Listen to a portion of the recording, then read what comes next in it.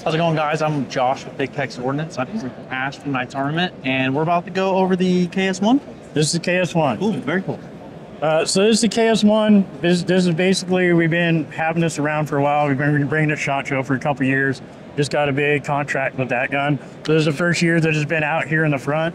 This is coming to market pretty quick. It's still going to be a little while. Everything's, it's Knights Armament. We're still behind.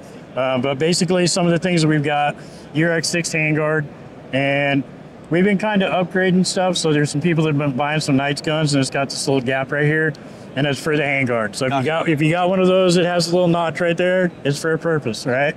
The new and improved. Yeah, new and improved, and it's just coming for this handguard as we get away from UX6 or UX4 and go on to UX6. That's what it's for. A couple other things that's been around for a little bit now, full ambi. On the charging handle and dual ejector bolt. But the big thing is that we've got coming out now, it's with the KS1, is I've got bolt catch and release. Very nice. On the gun. So that's like a new thing that I've had in the back room. People haven't been able to get to see, but now we got it out front. And we got a bunch of stuff. We've got all of our new line out right now. We've got all that on the SR25s. We've got all the SR15s that are out full here. ambi now? Everything's full ambi. Wow. So 2-port brakes on the SR25s. They're just some cool stuff. Yep. And then suppressors. We talked a little bit about that in the podcast. So watch that podcast if you don't know what I'm talking about.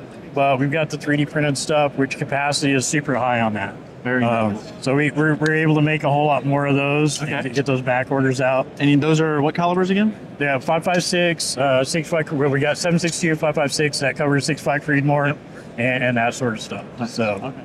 Very cool, man. That's awesome. Mind if I? Yeah, absolutely. That's what they're for. So this is the good stuff that we're looking for. Very beautiful. The dimples. Yeah, they're nice. A dimple barrel, heavy profile barrel. So there was somebody on YouTube that blew one up a couple 3 weeks ago. Oh, really? And it was a 14.5 with a thin profile barrel on it. Well, not thin, but it's a not that profile barrel on it. Gotcha. And that one's not going to do that. So yeah, it's purpose designed for that. It's amazing when you do stuff that's not designed for something. No. Wow, that feels really good. KS1. Very nice. Yep. Well, thank you very much, man. I really got them in 11.5, 16s, and some other stuff so all like the that. lengths. Yep. So all the lengths, Okay. 14.5. Very nice, man. No pin and weld. Sorry, everybody. Oh yeah, good. We don't need that. That's awesome, man. I really enjoyed that. Thank you very much, Yeah, man. it's cool. I really appreciate it. Yep. Easy day. Yes, sir.